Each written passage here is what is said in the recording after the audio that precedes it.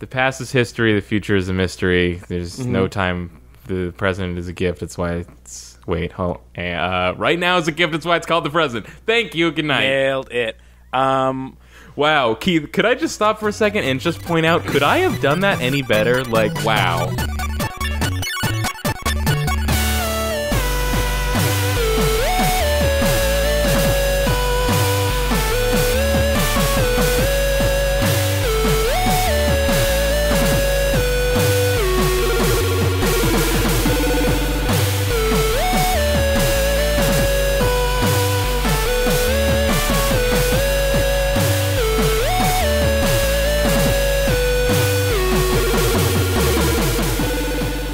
Hey, remember when Andy was...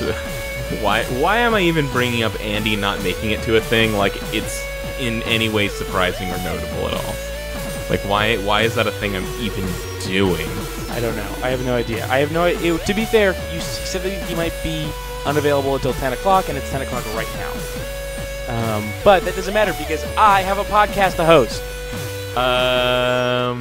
I mean, nobody heard it before. We already settled this, that I'm still the host. I think that we didn't settle it, and what we came out with was that, no, I am the host. My name is Keith Carberry, host of the Run Button Podcast. Today is Kyle Churchill, guest. Hi, I'm Kyle Churchill, host of the Run Button Podcast, and I'm thrilled to have my special guest, Keith Carberry, Special here with host, me. Keith Carberry, here to host the Run Button Podcast with my special guest, Kyle Churchill, co-host of the Run Button Podcast. Do you want to get into Bloodbourne, or do you want me to talk about stuff so that you have an opportunity to not be the one talking and also be recording? God, Keith, I feel like I need to talk away the pain. Okay, go for it. See, this is actually ironic because the thing I was about to talk about before I realized that I wasn't recording was that recently I'd been streaming Bloodbourne on my PS4 with the built-in streaming function, and we talked about how they recently added the feature where people that are in your PS4 PSN party chat party, their voices can be on the stream also, so you can have like a party stream. So Bloodbourne came out, and I had already had it preloaded, so it was like, I think 20 minutes after midnight when it was available, I did a stream like as soon as you possibly could almost. And I had two people, granted it was really just like, it was like two Run Button fans that happened to be online. So I was just like, you're like literally the only two people that can be on this stream. Come be on this stream. Okay. But apparently the thing is, you have to go into your party chat settings and enable your voice to be broadcast on other streams before it will appear. So I streamed Bloodbourne for like an hour before anyone in the chat went like, oh, Kyle, are you supposed to be talking to someone? Because we only hear you. We just thought you were doing that thing where you're normally just a maniac. Yeah, I mean, if you actually think about it, normally when you're doing a stream by yourself, you are just kind of talking to yourself as if you're a person. Or yeah. like Well, here's the thing that doesn't happen on streams by yourself. Yeah. Well, yeah. Exactly. Like, A, they weren't talking that much, and B, like, I guess people just thought that I was, like, reacting to things people were saying in the chat, even though if you looked at the chat, you could see that that wasn't the case, because there was, like, nobody, but I don't know. I was just like, man, guys, hey, chat, I really feel like you dropped the ball on this one, for sure. Chat drops the ball. That's like kind of what they're there for. They're there for two things. One, for taking jokes from, sometimes, but mostly for dropping that ball. They're constantly dropping that ball. Yeah. Talk to me about Bloodbourne for the first time ever. Yeah, Bloodbourne it's a great game. If anyone doesn't know, I always hear people say this. What's Bloodbourne? They go, what's Bloodbourne? I don't know anything about Bloodbourne. Where am I? Tell me about Bloodbourne. What is a Bloodbourne? And what is a Bloodbourne? I say Bloodbourne is Dark Souls 3, and then they go, oh, okay. Okay. Because that's just really all it is. Here's the thing. I feel like there's going to be a Dark Souls 3, and it's not going to be Bloodbourne. That might happen, yeah. Yeah. In which case, it's like Dark Souls 2.5. Well, there's also a bit of that thing where, like, some of the original creators of Dark Souls went on to Bloodbourne, and they weren't involved in Dark Souls 2, so there's kind of a little bit of that, like, it's like the real Dark Souls 2, man. Like Bioshock Infinite. Yeah, that's obnoxious. Yeah. I actually haven't encountered as much of that as I thought I would. Yeah, that sounds like a piece of why people didn't like Silent Hill 4. Right, yeah. Like it's not the real crew. Well, I think people said that like when Silent Hill 4 came out, it was like it's not the real crew. And then like the next Silent Hill came out, and I feel like Silent Hill 4 looked like a real Silent Hill game by comparison. Yeah, people have not liked the Silent Hill game earnestly for quite a bit.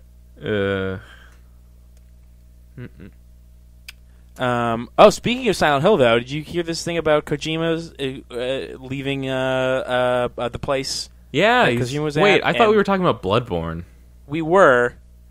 You kind of said a lot about enough about Bloodbourne, I felt. Literally, you just embodied that person that like all they needed to know was that Bloodbourne was Dark Souls 3, because that's all I said. Well, what it felt like you didn't have a ton to say about it because it was just Dark Souls 3. You know what? Yeah, that's most of it. I mean, it's. Do you like it because you like Dark Souls? Yeah, I like it because I like Dark Souls. But you don't like it more. I don't like it more than the original. I might like it more than Dark Souls 2. I'd have to play with it a little bit more. But yeah, okay. Dark Souls 2 I wasn't in love with, but I just really love the Victorian theme of this one. It looks really cool. There's a lot of cool stuff. There's a lot of people wearing like trench coats and shit. Yeah, dude. Fucking who doesn't love a trench coat and like a grimy looking asshole? Dude, my grimy looking asshole. My character's wearing a tricorn hat. Like you can't get any more dope than that. Ooh, do you have a corncob pipe? If only, Keith, I only if like only. clothes that are 3 matching syllables. Tricorn hat. There's no shield, so you have to dodge a lot more. You have a gun, but it's kind of like an ineffectual gun. It's only for stunning. It's not for like shooting weird. people. I didn't know that at all. It's like in Dark Souls you had a shield, and then you could parry people with the shield to like stun them, and then you would do like a critical hit when they were stunned. And like now the gun serves the same parry purpose, but you can't block with it, obviously. So it's like you can still stun them to do the critical hit, but you can't just hold up the shield to like block damage. I can't believe that the gun doesn't do any real damage, and then I didn't know that. It does a tiny bit of damage, but I don't know. I don't know if you can like spec gun or anything. I don't think so. Oh, maybe you need to spec gun. I don't think you can spec gun. I would spec gun. So we were talking about Silent Hill. We were talking about Kojima, who was only recently famously being attached to the new Silent Hill game. Oh yeah, and is now not because he's gone. Right, or it is all but confirmed that he will leave Konami after the completion of Metal Gear Solid 5. Granted, I mean, he's never said that he's leaving Konami, but like every time he makes a Metal Gear Solid game, he says he has been saying that it was going to be his last Metal Gear Solid game since 2 or 1. So you're saying that he's done? He's donezo? No, I'm saying that he has a long and storied history of saying that he was done with shit after he was done with the thing he was doing, and then not being done with it. That's true, but they like took logos off stuff. What did they do? They took his logo off things. That's weird. Yeah, like they took they left the Fox Engine logo, but took Kojima's logo off of like Silent Hills. But it's the same logo. It's 2 different ones, though.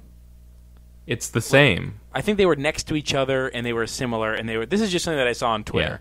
Yeah. It sounds like Konami has been being a bunch of jerks to Kojima, which like pushing him down. It seems weird to me because like I can kind of understand how artists could probably be pretty difficult to work with, and I can see how big like a corporation with corporate interests would be really annoyed by that, a la like Activision and the Infinity Ward guys before they left, or before they were fired. But like Konami literally has nothing besides Kojima. That's all they have. They have Metal Gear Solid, and before they didn't even have Silent Hill because that was dead. And then like Kojima was helped bringing it back. Like, they killed Yeah. Castlevania. Like, that's gone, basically. Like, all they have left is Kojima and Metal Gear. So, like, why would you... I don't know. Why would you mess that up? I don't know, Kyle. Why are you asking me? I don't know. I'm still really excited about Metal Gear Solid 5. Looks super good. I don't know anything about Metal Gear Solid 5. I haven't really played any of the Metal Gears except for when you famously took back your copy of God. fucking Twin Snakes from me. Keith, Under my nose like Keith, a fucking games weasel. you had it for like a year and you never played it. Time is weird when you're a kid. You weren't a kid. You were like 12. I mean, that's a kid. Whoa, but like, okay, yeah, you're right. I wasn't a kid. I was 12. I'm just saying you weren't like a baby. I wasn't taking a metaphorical candy from a baby, from a literal baby. No, what I'm saying... Apparently I was taking a metaphorical candy from a metaphorical baby, you fucking baby. What I'm saying is that... What I'm saying when I say time is weird, I'm not saying I lost track of time and didn't play it. I think I'm saying it was a lot less than a year and you just remember it being forever because you were 14 or whatever. Nah, I don't think so. I bet it was a few months. Sure, and I played a bunch of it. A few months. I played up until some weirdo in an elevator. Some weirdo in an elevator. I don't know. You got to unplug a controller or something? I don't know. You got to that part? Yeah, something like that. That's like halfway through that very short game. Yeah, sure. There you go. I probably got a little bit past that. That's just the last thing that I remember. You know what? I probably fucking did you a favor because in years since, I've learned that remake of Metal Gear Solid 1 is the inferior version. Oh, really? Yeah. Yeah, you talked about this before. Yeah. I've got some news stories. You want to hear about some news? Oh, I have some things that I've been playing. Would you like to hear about them? Nah, I'm not interested. Okay. I've been playing what's it called by that company. Keith, could I step in for a second? I think if you're going to be leading this kind of podcast thing, if you're going to be the host guy, or I mean, if I'm at least letting you pretend to host this podcast, what's up? Yeah, I think you got to work on those segues, dog.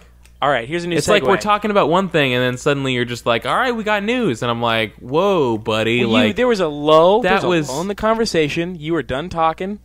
Keith, I had nothing else to say about Metal Gear. That transition had the subtlety of a car crash. You got to work on that shit. We don't need subtle transitions. How you got it? Fucking rapid cuts. We're the fucking Michael Bays of podcasting. Keith, the Michael's Bay of podcasting. Keith, I have an undiagnosed transition disorder, and you need to not spring new things on me so quickly without warning. It's undiagnosed? Yeah. How do I know this is legitimate? I'm not going to let you sit around Keith, I took an online test. You fucking WebMD asshole sitting around getting your symptoms all confused on a web service. Keith, I don't like it. Keith, online tests are proven accurate. By who? Other online tests? Me. I thought that I had a transition disorder. I took the test. It said I did. Confirmed. Confirmation bias, Kyle. That doesn't make any sense.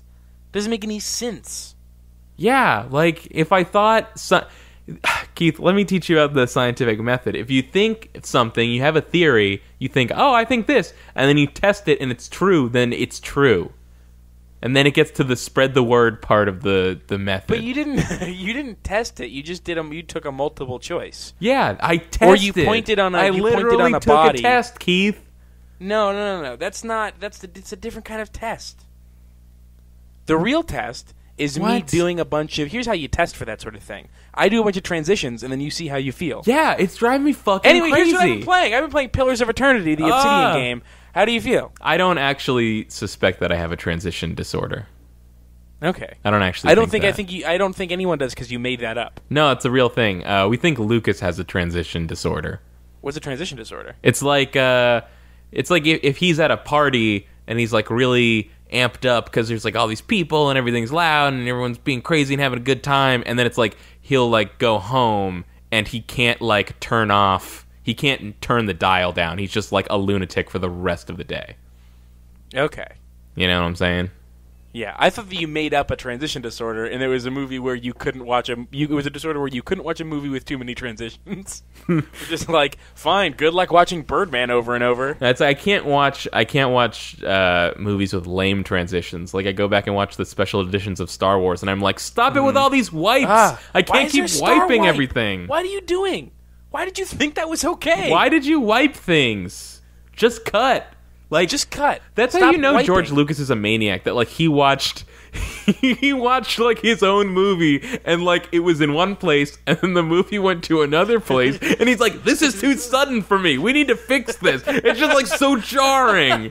Here's something that I didn't know. I didn't know that those wipes worked in the special edition. I mean, they're only in them, I think. No, I didn't know that they weren't in the special edition. No, they are. Sorry. Wait. I didn't know that they were in. I didn't know that they weren't in the original versions of the movie. Now that I think about it, I can't 100% confirm that they're not, but I'm almost positive they're not. God, they're really goofy, aren't they? They're really fucking goofy. Like that's something that I noticed when I was a kid. I think George Lucas might have a transition disorder. I've been playing Pillars of Eternity. Yeah. Did you see me discovering what Pillars of Eternity was on the internet, on Twitter? No. Let me give me a little taste. I think it was Han tweeted like, "Oh, Pillars of Eternity is out. Hey, happy Pillars of Eternity Day, everybody!"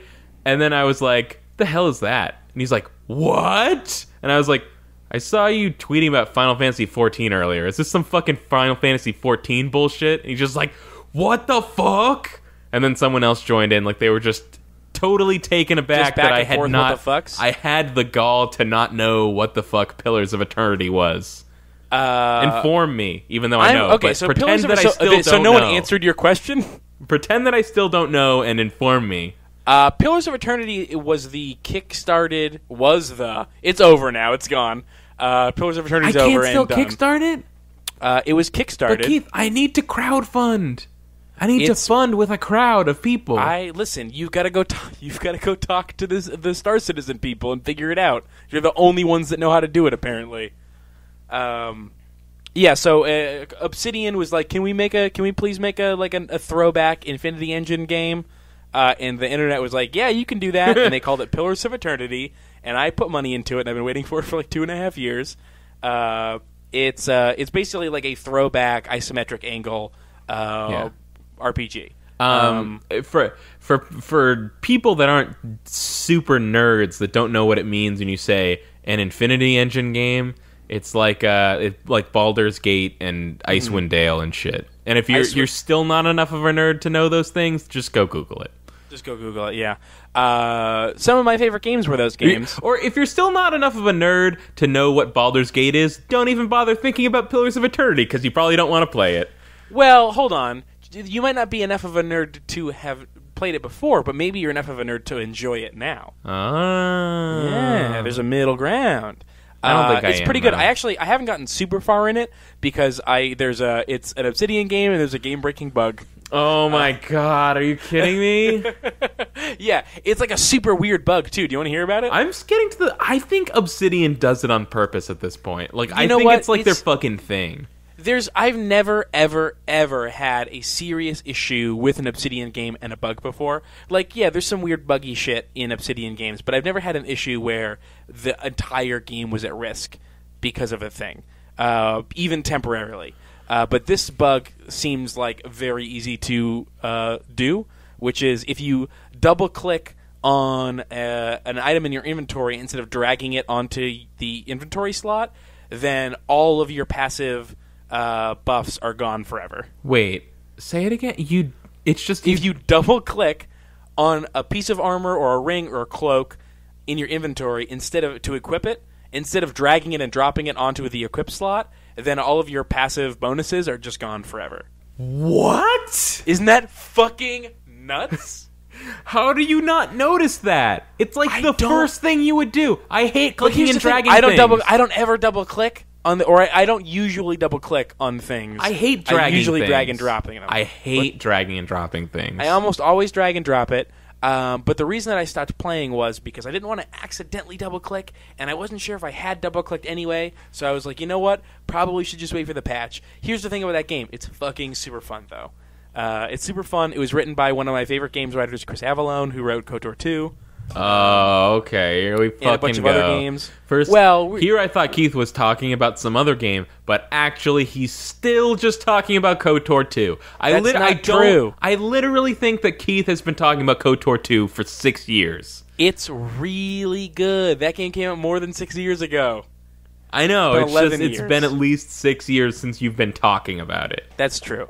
No, I mean, Chris Avallone's written other stuff. You like Fallout New Vegas? Fuck yeah, I do. Yeah, he wrote that. Yeah. Yeah. I was just thinking about Fallout New Vegas because it was an Obsidian game with a bunch of bugs in it. Yeah, let's go back and I'll restart the sentence. It's written by Chris Avallone, one of my favorite games writers. He wrote Fallout New Vegas. Oh, that dude rocks. Yeah, that dude does rock.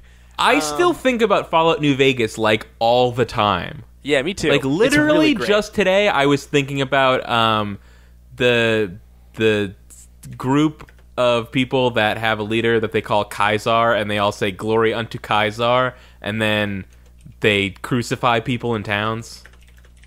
But I think it was like a not cross-shaped crucifix as to not make Christian people angry. Right. Glory unto yeah, Kaisar. I think I remember that. Keith, I had to type something. how What's up? fucking insane is it that the 9th, 10th, 11th, and 12th months in our calendar are named after the numbers 7, 8, 9, and 10, but they're not 7, 8, 9, and 10 because two guys just decided that they get their own months. That is crazy. And you know what? That's weird. They took the two best months. Which two? Which two are you saying are the best months? July and August. Yeah. Like, they picked summertime. I would say that June and July are the two best months. Yeah, but they're on a different place. They were in a different part of the world, though. That's true. You're right. You're right. You're not wrong. I thought about it. Yeah. So Pillars of Eternity is really good. I'm rolling around as a fucking druid. I'm a tree man. Keith, I'm what a tree news man stories you got? Hold on. I'm a tree man named oh shit, what am I called? Like a god something. Like a fucking god man. There's a fucking race of people called like god men or whatever, and people are afraid of them because they're human. Or they're just the regular races that were born, and they for whatever reason just look kind of like the gods. And I can turn into a giant cat. It's rad. It's a great game. It's really fun. News stories? You want news stories? Keith, did you know that orangutan means the forest people? I did know that, yeah. Orangutan, for those who don't know, is Kyle being an asshole for orangutan, which are those orange monkeys. I do love the idea of just like you seeing like a primate of some description, like a lesser primate, but like it's like so long ago that your civilization is so unadvanced that it's like they're basically the same as you, but like you live in a cave and they live in trees. Right. You're just like, wow, it's like they're basically my brothers. We called them the forest people. They called us the village people. But seriously, those like the defining thing about orangutans is that they just live in the forest. That's the only difference. Kyle, I do want to say that you call them a lesser primate. Maybe some great ape fans out there would take umbrage with that. Okay, because great is in the name. You know what? You're if right. You want to talk about lesser primates? Maybe like a lemur. Is a lemur a primate? They're at least. What do you mean? Yeah, of course it is. Is it? Yes. I'm now thinking that maybe it's not. What would it be? I don't know, like a fucking ground squirrel. A ground squirrel? It's a ground squirrel. Like a prairie dog Keith, is a ground squirrel. Well, I would ask it you is a just primate. consult your Blu-ray archive of Subumafu. Listen, the Crab Brothers know how to tell me what animals are. All right, I got some news stories for you, Kyle. Online streaming service shutting down. Family members more relieved than grieving. Quote, frankly, we'd be greedy to have asked for more time. No more OnLive. OnLive's gone. Oh, OnLive. OnLive. Okay. Sure. It's, do you remember OnLive? Yeah, sure I remember OnLive. It was like almost a big deal. It was almost a big deal. That's a great way of putting it. Yeah, they're selling their assets to Sony. We're at the point now where it almost, OnLive almost bears explanation, because I feel like there might be people listening that are like just weren't tuned into games when OnLive happened. OnLive was a video game streaming service. Oh, did you want to take the reins here? Keith, I got it. OnLive was like PlayStation Now. It was like a streaming service where the game ran. You were playing a game, but instead of running on your computer, it was running on OnLive servers, which theoretically would be a lot more powerful than your computer, so that you could play it on like maximum settings. And then it was streaming to your computer so fast that you were playing it over the internet, but it felt like you were playing it on your PC a little bit. Mm-hmm. But the problem was that you had to pay a subscription fee and then pay full price for the games, which was a little nutso. Yeah.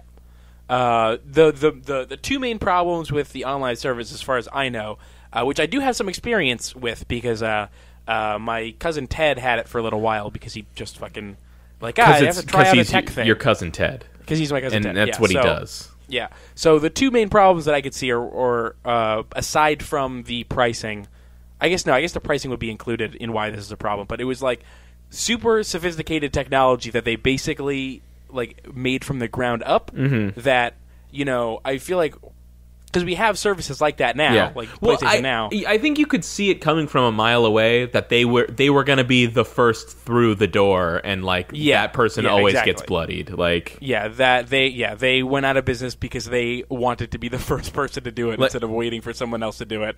Yeah, basically, OnLive was ahead of its time. Yeah, and just the infrastructure didn't really exist, I think, to make it. And also, OnLive was its own company. Like, Sony has the capital, I feel like, to really put, they can really, try to edge pricing out in, PlayStation Now, even though that's still a little bit expensive.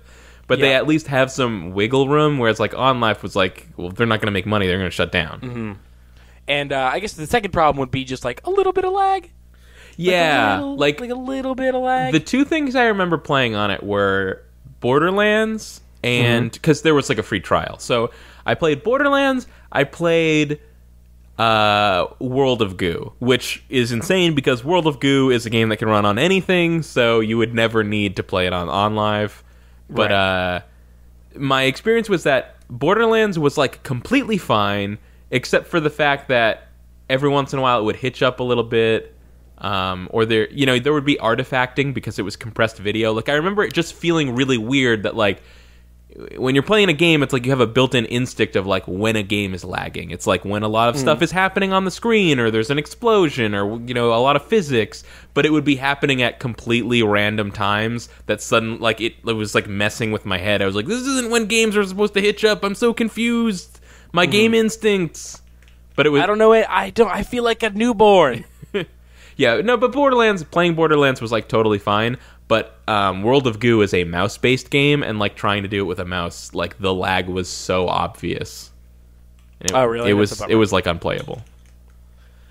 It's weird that World of Goo was the one that broke OnLive. Yeah, right. Yeah.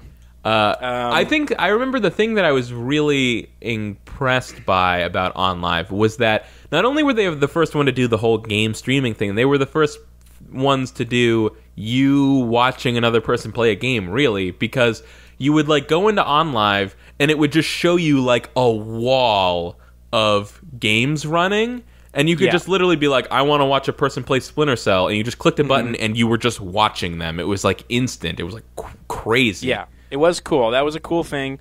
There was no way to communicate back and forth. No, it wasn't a show. No, I think you could. What was it? It was you could cheer or jeer, I think was what they called it. And, sure. It was you could give them a thumbs up while they were playing, and I think they would see, hey, someone gave you a thumbs up. Someone thought you did a good job. Man, OnLive was so ahead of its time that I didn't even realize that they, did Twitch before Twitch. Yeah. Wow. Yeah. Too bad, OnLive. Yeah. Rip in peace. Rip in peace, OnLive.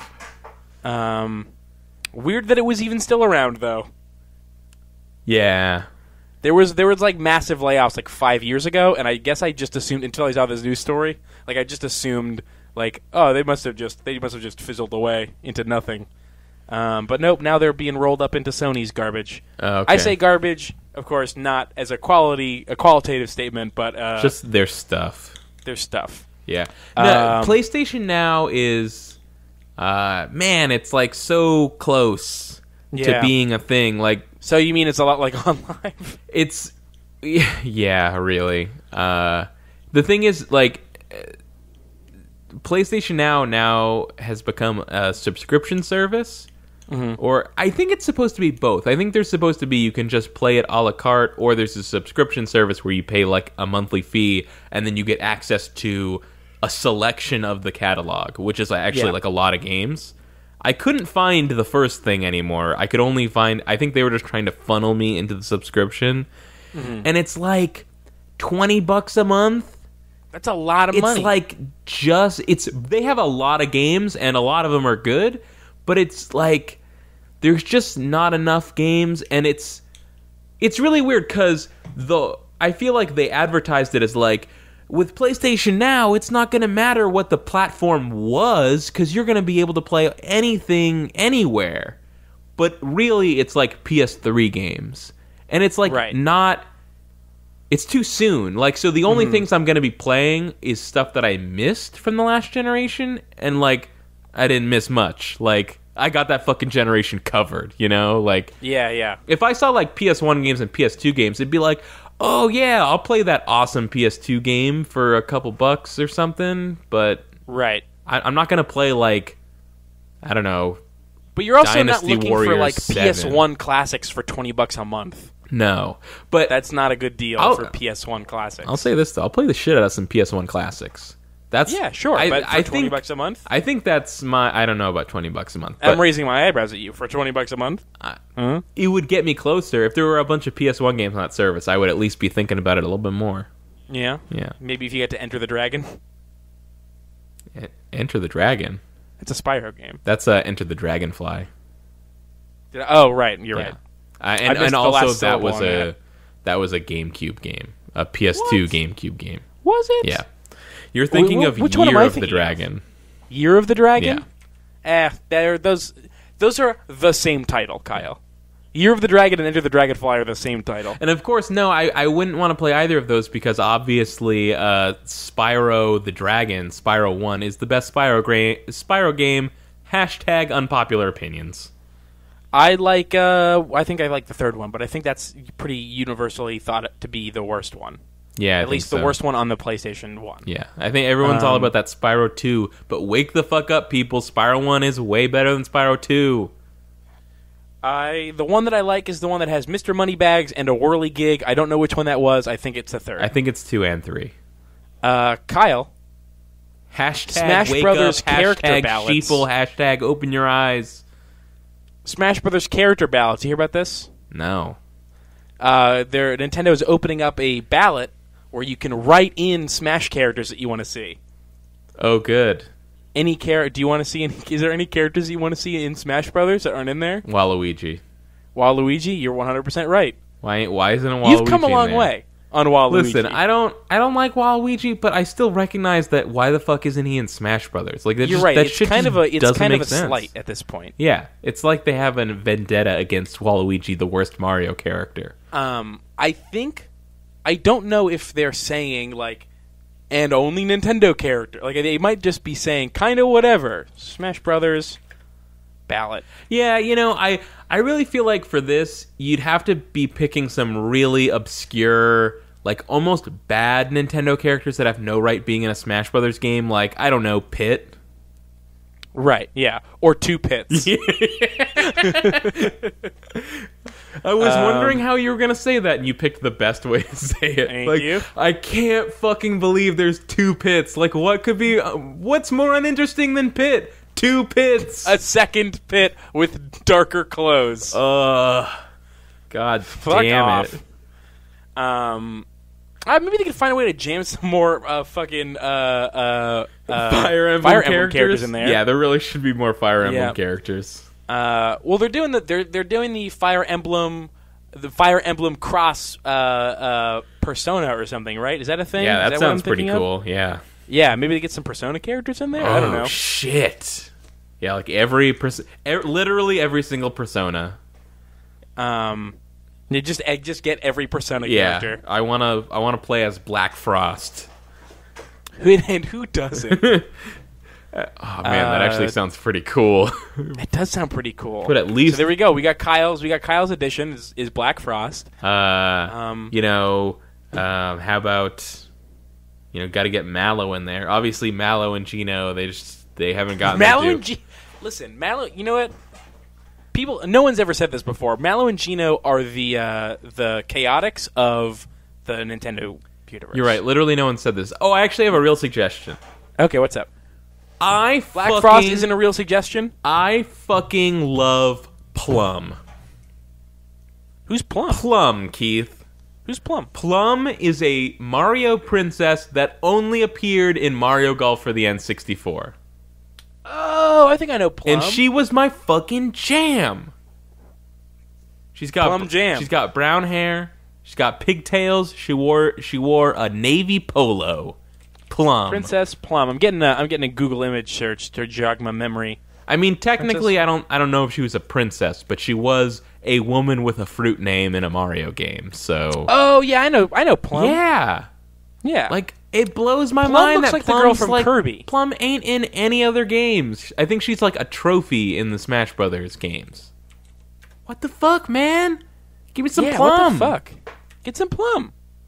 Like I'm only suggesting Plum for Smash Brothers because they're asking. If they were asking about every game, I suggest Plum for every game.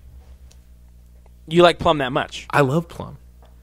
I've always wanted to see Pikachu in a Smash Brothers game. What else we got? So let's do some more fucking Nintendo Direct shit. Stone Fan. What's that? Stone Fan. Stone Fan? Oh yeah, let's see some Stone. I really, really love Pokemon the short that came before Pokemon the first movie. Yeah, so I'm a huge Stone Fan. You fucking know about Stone Fan? Yeah. Yeah. Fucking you weird. It's like a weird tusked elephant cat. No, it's like he's the size of a cat, but he was like he's not the size of a cat. Stone Fan is swole. Well, he's the size of like a fucking big cat. No, like a cat that you're like, wow, that's a house cat. That thing's huge. No, it's like the size of a lion. No, he's like the size of a pig. It's bigger than a pig, smaller than a lion. It's like a perfect middle ground. Stone Fan was pretty big. Height. I just spelled height wrong. It's fine. We're looking it up. Don Fan is 3 feet 7 inches. That's pretty tall. High. That's pretty tall. For a 4-legged animal, 3 feet is pretty big. You're right. That's pretty big. That's bigger than I thought. But I will say this. The anime and the Pokedex data is like basically you cannot look at one and tell the other. Because like in the according to the Pokedex, like a Charizard is like 4'10". What? Which is yeah. It's ridiculous. And then you look at the anime and it's like clearly like 8 feet tall. Yeah, that's some hot garbage. Yeah. Shit like that. It's hot garbage because Charizard set it on fire. He was so pissed about that. It was regular garbage. Yeah. It was trash, and he set it on fire. Now it's hot garbage. I can fucking tell you what Pokemon we don't need in Smash Brothers. That's Snubbull. You know what? Snubble's really grown on me. No, fuck you. I don't think Snubbull would be a good Smash character, but I used to hate Snubbull, and now I'm like, no, you know what? Snubbull is hilarious. Fuck Snubbull. And Granbull is kind of a badass. Yarn Amiibo. Kyle, I don't look at toys and go like, I want that toy. Yeah, no, I'm not 7, so I don't do that either. I'm not. Well, I feel like we live in an age where a lot of people our age and older and younger look at toys and go, I want those toys.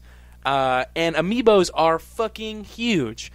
Both in America and just among my friend group, people love Amiibos. It's so insulting to my being. Because look. Yeah? I like Nintendo characters. you know what? I don't necessarily want a figurine of a Nintendo character, but I see the appeal. I see them in the boxes in the stores. They look nice, Keith. They do look nice. They look nice. They look nice. They look nice. They look nice. I like no Nintendo. One's saying they don't look nice. I'm not a Frozen Heart boy. I'm not a Frozen Heart boy, Keith. Are you, Kyle? How's your heart? Is it a Frozen? It beats with life, Keith. Okay. And well, as long as it beats with life. And what I'm saying here is that, like, what do these things cost? Like $12? I actually don't know the price of it. It's like a lot of money. It's like $12. And like, I'm gonna look up the price of an amiibo. I just searched Mario amiibo. I'm looking at a figure, $10. Here's some shit. This Peach right? one is $13. Here is my deal with the amiibos. Is that if they really did something, like if it was like a really cool bonus thing, or even if it was just some dumb fucking game that I logically knew that like all of the content of the game was in the $60 disc that I bought, and that they're just making me buy the figurines to unlock content for no reason, like in Skylanders, I still might even be roped into it. But they don't do Kyle, jack shit, Keith. We've never been toy people, you and I. We've always been like very specifically not toys, instead video games. Yeah. I feel like there's a lot of people that grew up getting like toys like that in a way that we didn't. Not that we couldn't have, or specifically I couldn't have.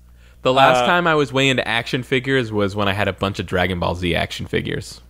Yeah, like I never even had Dragon Ball Z action figures. Like the last toy that I had was like a Force FX lightsaber when I was 9 that Casey broke. You know what? I think like one of the very last action figures I ever bought, because this was even past the point where I was really into like my Dragon Ball Z action figures, was I got an Super Saiyan 3 Goku figure.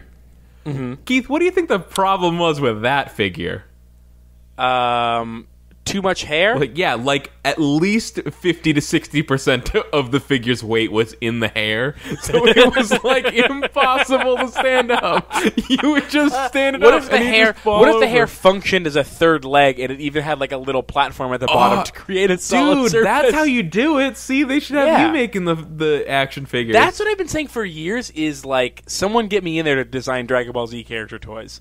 So here's the thing that I forgot about the amiibos. It's like super competitive pricing because Nintendo doesn't make enough of them. Yeah. And so amiibos have wildly ranged pricing. They're like $10 or $15 or some of them are $30. Like people just spend tons of money on amiibos because Nintendo has a weird artificial scarcity on them. But here's the thing. They introduced yarn amiibos, and they're fucking adorable, and I want one, and I gave you a picture in Skype. You should click on it. They're fucking the best. See, someone said something about... I was complaining about amiibos on Twitter. I was complaining about amiibos on Twitter, and somebody was like, but that yarn Yoshi... Oh, these are really what they look like? These are the amiibos? Yeah. That's fucking adorable. Yeah, those are really cute. Like, that was the first time that I saw an amiibo, and I was like, I kind of want one of those cute yarn Yoshis. And, like, wait, I'm looking at it. It has no plastic platform. Like, is it completely yarn? It's on the bottom. On the bottom, there's a plastic little disc. Okay. It actually looks like soft plastic, even. Like, I saw, when I was finding that picture, I saw one. On the underside, there is what looks like a soft plastic disc. Yeah. It's, like... Because, yeah, like you said, I'm not a toy person, but even me, I see amiibos, and I'm like, oh, I'm like 90% there. Like, I really want to buy an amiibo, but I just can't get there unless they give me a good reason, and they just haven't. And the fact that everyone else is losing their fucking dumbass minds about it means, like, oh, they never will get there because clearly they don't have to. Right, they don't have to because everybody's already in for what. Like everyone just kind of decided that these were cool. Yeah, like, I don't get it. They're kind of not cool. They're like they're so close to cool. It's the closest to wanting a toy I've come in a long time. I feel like a long time. I feel like everyone has convinced themselves that they should buy it because there's ostensibly like an ulterior video game related motive for it. Right, but like. Yeah. They're not. They're just Nintendo toys, and they made Nintendo toys before. You fuckers didn't buy them, so why are you going nuts now? I don't know. I wish I knew, Kyle. I wish I knew. People were like, Nintendo really needs to turn around. They need to like put out like a good system for gamers. They need to have like a new 3D Mario. Where the fuck is Zelda? We're like, oh no, it's the toys. Just get the toys. It's like, well, speaking of Zelda, I have two news stories here. Legend of Zelda Wii U delayed beyond 2015. Yeah. The second piece of news, Keith Carberry getting Wii U, quote, delayed beyond 2015. you don't even like so Zelda I don't know if that they much. ever... What's that? I don't even like Zelda that much. No, but that game looks really, really good. Yeah. I mean, but you could tell from the little that they had shown from it that they were nowhere near releasing it. Yeah, well, yeah. Also part of that news story is that they're skipping E3 this year for Zelda. Like, they're not doing anything for the... Yeah, isn't that weird? So dumb. They don't have anything new to show? Yeah. Like, remember how they killed it, like, this year? That was... One of my biggest regrets was that I didn't... Yeah, last year. That I didn't spend any time on the Game of the Year podcast talking about how, like, Nintendo weirdly killed it that year. Like, in a year where, like, the other systems were kind of, like, devoid of games. Yeah. Like, I think it wasn't really my top 10, but, like, my top 12, like, my list, and then, like, the 2 games that barely made it. There was, like, 5 or 6 Nintendo games and out of those 12. Like, it was crazy. Yeah, there's a lot. There's a ton. And, like, now what are they doing? Where them games at? Keith, where them games at? I don't know. I bet a lot of the ones that were from last year are still not... Splatoon is still not out. I'm really interested in Splatoon. Yeah, I just saw some Splatoon. Like, when I was at PAX, there was, like, a whole Splatoon booth with, like, a big video screen of a trailer playing, and I was like, oh, yeah, okay. I haven't seen literally anything of Splatoon, and no one's been able to explain what it is to me, but now that I see it, it looks cool. Yeah. You hadn't seen any before? No. I don't watch Nintendo Directs. I can't be bothered. Well, it wasn't a Nintendo Direct. It was like this. It was like the E3 Nintendo Direct, which is different. It's still a Nintendo Direct. I guess that's fair. I didn't watch the one yesterday. I just, like, read up on all the interesting parts. Not in for a penny, not in for a pound also. Mm-hmm. You know? Let's see, what else do I got for you? Here's a light story that I'm telling you only so that I can say this. Okay. Quantum Break, Remedy's insane mystery game about nothing, of course delayed to 2016. Do you or anyone know what Quantum Break is yet? Nobody knows what Quantum Break is. Well, Quantum Break was the thing that it was like, it's like a TV show, but also it's a TV game. Show. And it's a video game. It's a keychain. It's a bike to ride to work. It's a fucking... Well, I think before, this was like in Nintendo's like video game, TV, multimedia, all-in-one media future wet dream for Xbox One, like before reality came crashing down around them. I think like this was that game that like perfectly filled that slot of like, it's like TV but also a game and it's all on your Xbox and I just splooged on your face. Yeah. And now that if it's good, then you know, cool. But what is it? And what is it? But what is it? You could tell that it wasn't going to be good or cool though. Like because it's a TV show or something. What it looks like, if I had to guess, it looks like fucking Heavy Rain that is more action-y and also there's a TV show part. That's what it looks like. Okay. Good. Great. Yeah. Boy, too bad that's delayed, huh?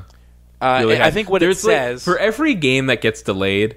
Like, no matter how obvious it is, there's always one person that's, like, super fucking bummed. There's already, like, one person that reserved, like, the number 1 slot on their Game of the Year list for Quantum Break, and they're like, no, what am I gonna do now? Now I gotta play one more game? What? By the way, I just want to say that the press release for this delay... makes it sound like the reason that they delayed was because so many good games were coming out this year already that they wanted to move it to 2016. That's kind of what it sounds like. With so many games launching this year, moving to Quantum Break to 2016 extends our incredible portfolio into next year with a monster new IP. Oh my god. Yeah. What a fucking line of bullshit. I mean...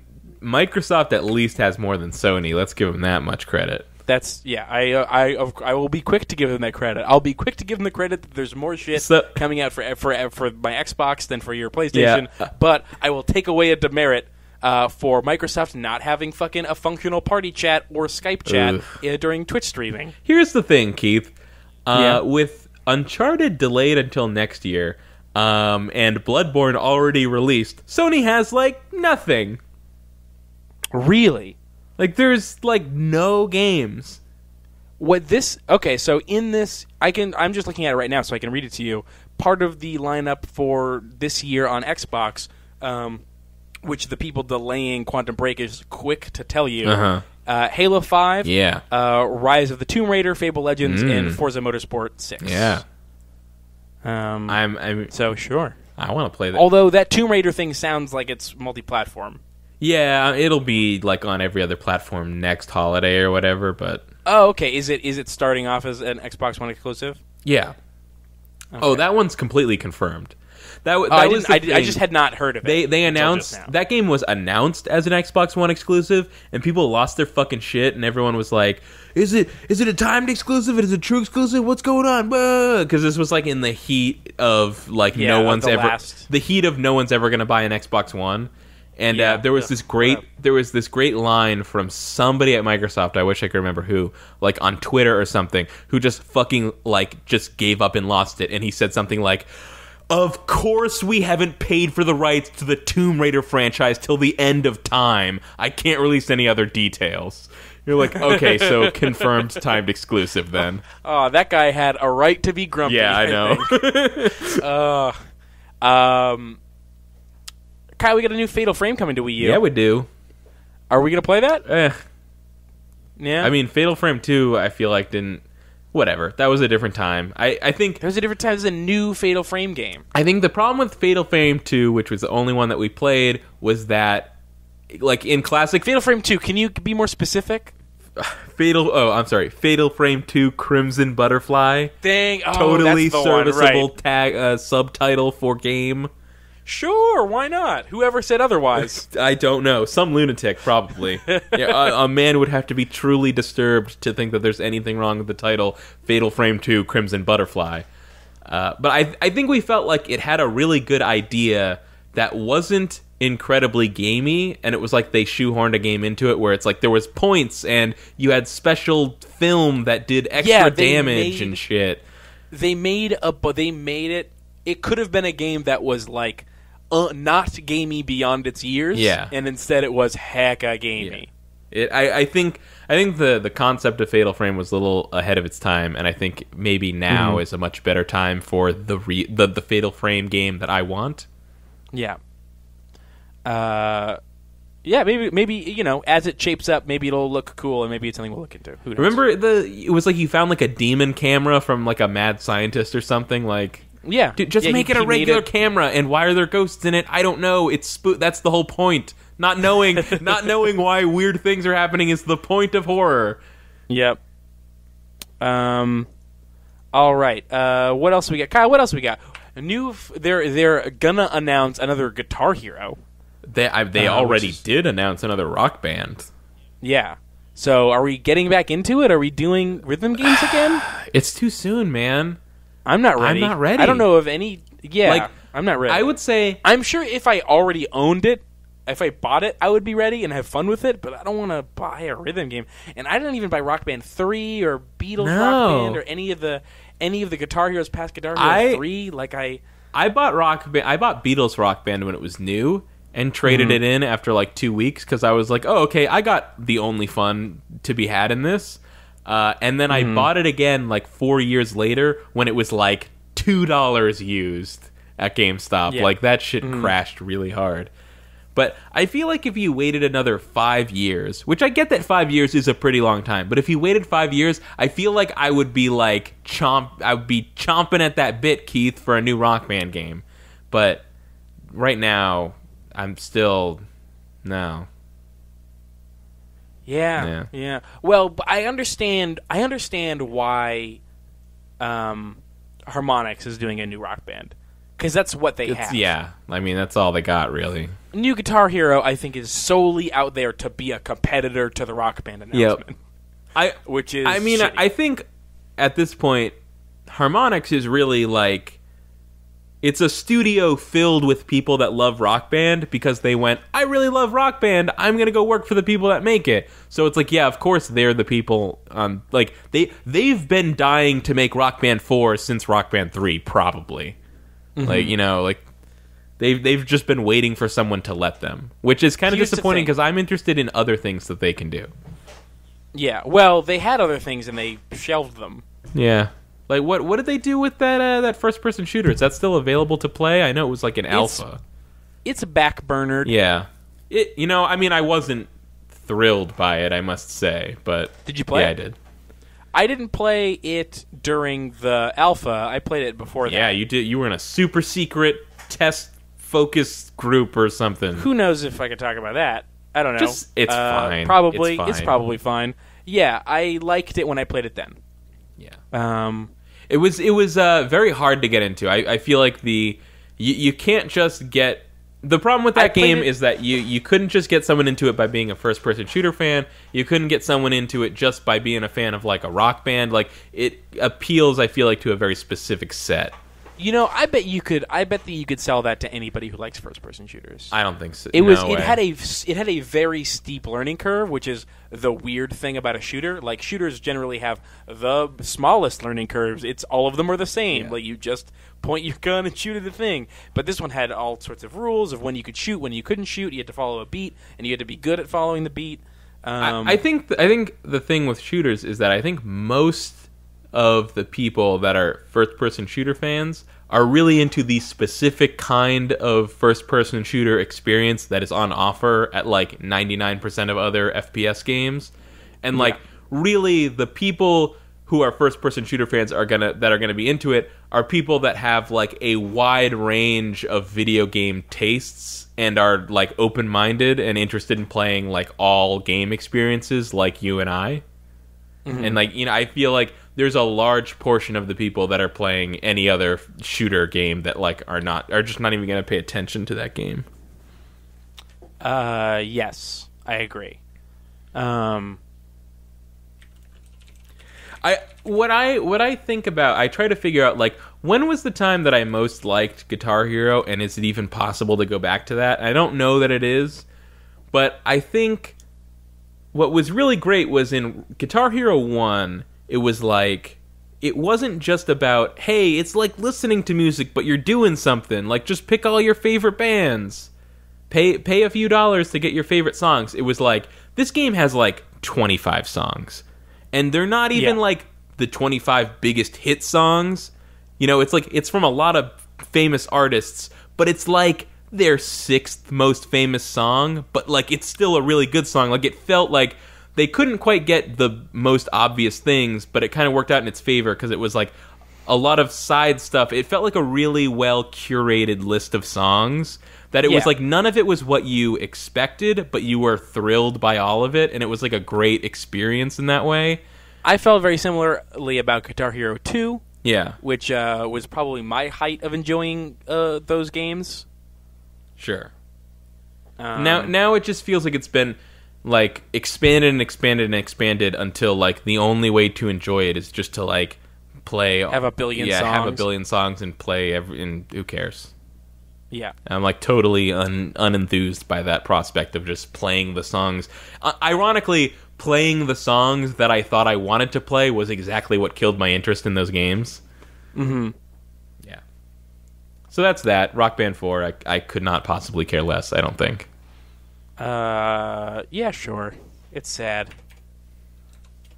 I hope that the thing that they do isn't like, we figured out a new plastic thing for you to get. No, there's no way they'll do that. There's no way that's it, but, like, that's kind of, I feel like that's a first impulse. It's like, maybe keyboard. Like, no, like, don't. Dude, they did that in Rock Band 3. Did they? Yeah. I was just about to say, like, my biggest regret was that I always heard that was a lot of fun, and, like, I never got to play it, and I don't even know where you would get a Rock Band 3 keyboard. Like, do they still exist? Was there some kind of firing squad? I don't remember.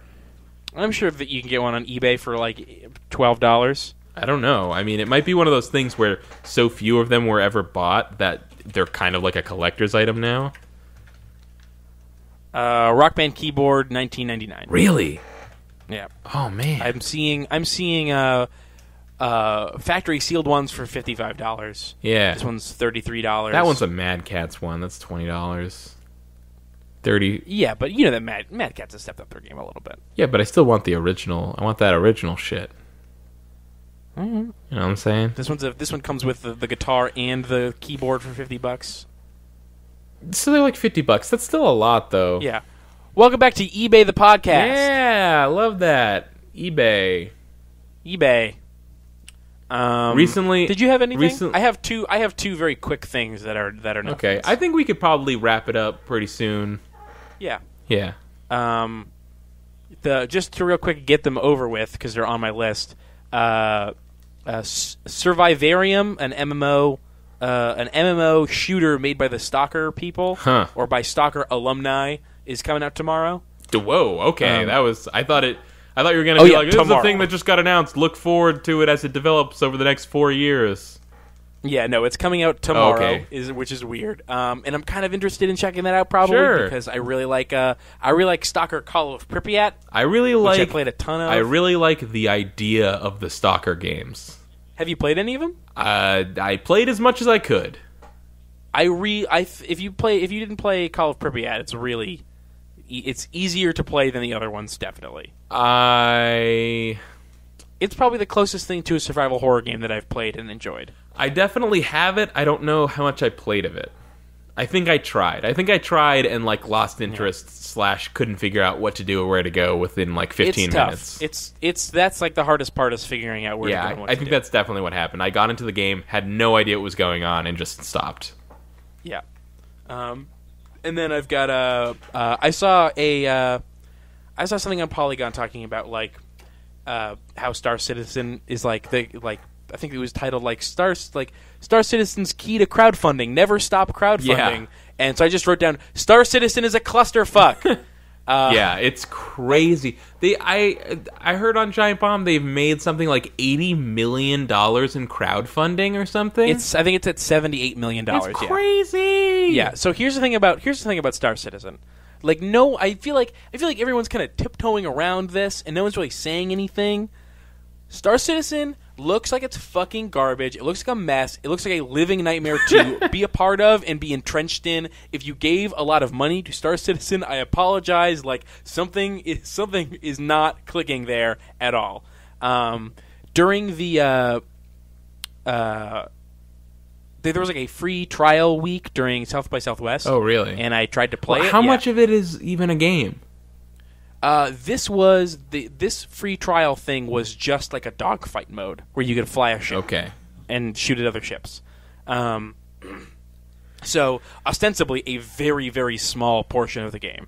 And so I downloaded it, and the first thing that happened was it kept on rejecting my username and password, even though they were right.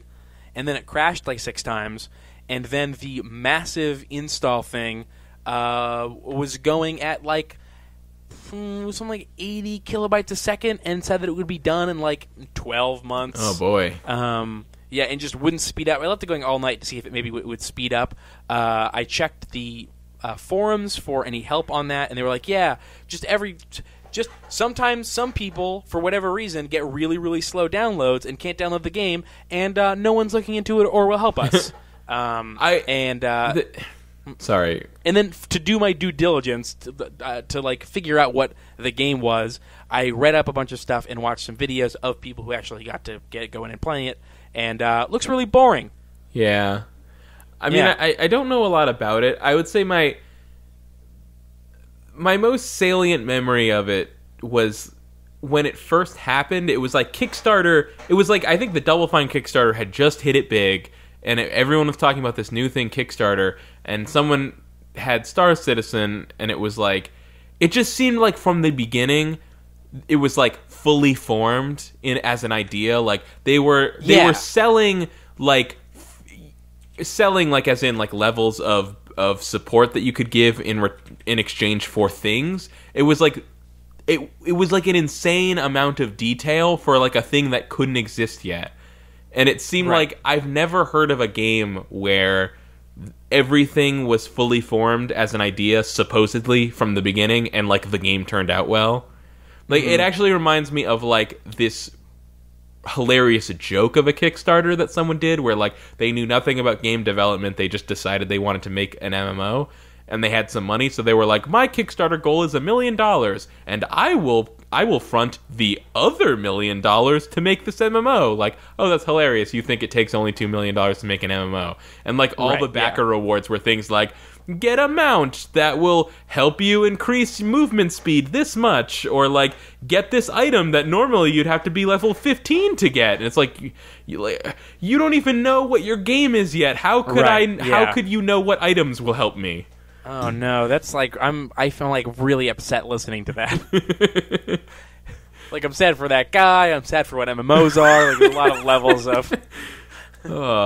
I mean, there are a lot of people that have sunk a lot of money into Star Citizen, and it seems it seems to be plodding ever onward. And yeah, there are people that have given. I don't think that this is a tale out of school to say there are people who have given tens of thousands of dollars. No, I don't think so. Yeah, I think to that. I think you're right. Here's the most insane thing about that.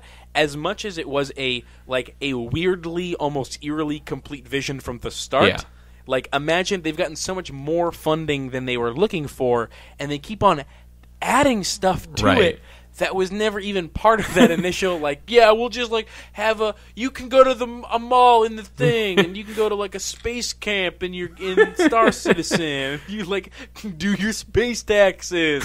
Like, they keep on throwing shit in there. Like, what is that game? Please stay away from Star Citizen. I don't know. I don't think it's a scam, but I do think it's a bad idea.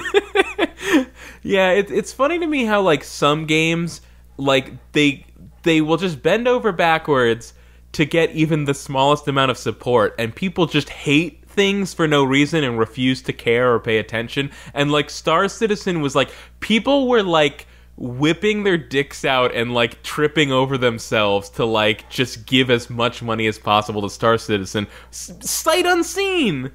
Sight unseen and, like, goal so far surpassed. Yeah. Oh, it was weird. That always makes me. I always feel bad for other things that are not getting attention when it's like yeah, I'm asking for $500,000 to make this game, and it's like okay, well, here's $7 million. We decided that you need $7 million for this, which is great because a lot of people don't put the full amount that they need as the Kickstarter. They're like, we'll find funding another way. Like, once we get this, maybe we can get someone who will fund the rest, like an angel investor or whatever. Right. But, like, there's a certain point, like, why are you giving, like, on Kickstarter specifically, like, these people are making a back scratcher and they're asking for $36,000. How come you funded them $4 million? Or they don't need $4 million. They need $36,000. Oh, Keith, do you think this is the problem? Do you think people are putting in thousands of dollars into Star Citizen because they think they're going to get a real spaceship? Like, that's the only explanation, right? No, I think they think they're going to get a really nice back scratcher. All right. Well, I think that is going to have to do it for this, the latest, hottest, newest edition of the Run Button podcast. Keith, I'm so glad that you could be here as my guest. Thank you for throwing me the outro because I'm the host, Kyle Churchill. It was great to have you on this, the newest, freshest, coolest, slickest episode of the Run Button podcast. We'll be back soon with another episode of this podcast that I host now. Keith, thank you for saying that, and I just want to remind everybody, especially you, Keith, since I'm the host, but of course you are you're just a guest, so I would really love if you would go support me. Go support me and what I'm doing on patreon.com/runbutton, or check out some of my videos on youtube.com/runbutton. You can check out my Patreon at contentburger.biz. Oh, what's that about? It's have you been to? Do you know Run Button? Yeah, the Run Button, the show that I host. Yeah. It's like it's Run Button, the show that I host, is where that's where contentburger.biz will take you. Oh, well, thank you. I'm so glad that you set that up for me. That's really helpful. What? Anything? Was there anything else? Anything else? Nope. Real quick? See ya. Okay. Bye. Bye.